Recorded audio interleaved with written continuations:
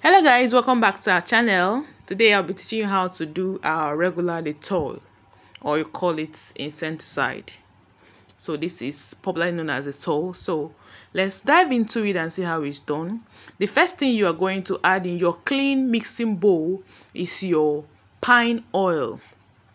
Pine oil is the number one thing you're going to add, followed by your Texapon. This is Texapon is number 2. So watch the way I'm doing it is one after the other. You don't do this before this. You do one after the other. Number 1 is your pine oil mixed with your Texapon. When you have added your Texapon, you stir very well. Stir till everything is well combined. You don't have any lumps. You can't even trace the two. That is the best time to add other things. Now, Chloroxylenol can come in liquid form or in powdered form. So in case your own comes in powdered form like mine, you have to mix it with your IPA, that is isopropyl alcohol.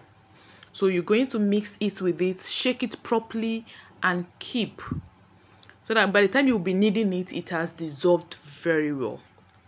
When you have done that, you shake it and keep stirring your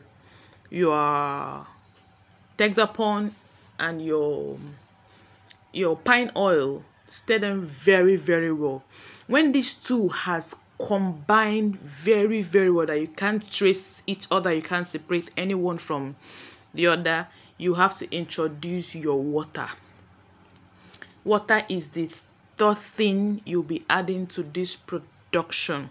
And please, the ratio of your water should be the same with your IPA. If your IPA is 10 liters, then your water should be 10 liters. If your IPA is 100 liters, your water should be 100 liters. Please take note of this. Your water and your IPA should be of equal ratio. Okay? Now you add it, it will turn to this white color. That is what you're going to see. Then if your Chloroxylenol is in liquid form, immediately you add it, it will give you that Dettol look. Then when you add your IPA, it will give you a clearer or a clear production. But now we have it in powdered form, so it didn't give us that color. Rather, this one overshadowed it, so it gave us a very plain color. So don't worry, you are doing the right thing. Nothing has happened to your production. Okay, I had to stir it so that it will dissolve very well. Next thing I'm doing is to add the Dettol color. This Dettol has its color. If you're doing Dettol, they will definitely give you the Dettol color. When you add this color, it will bring that Dettol color for you, and it will be very, very clear. Okay, the IPA gave you a clearer work. It made your work to be very, very clear and transparent. Okay, so that is it for this production. I want to say thank you for watching.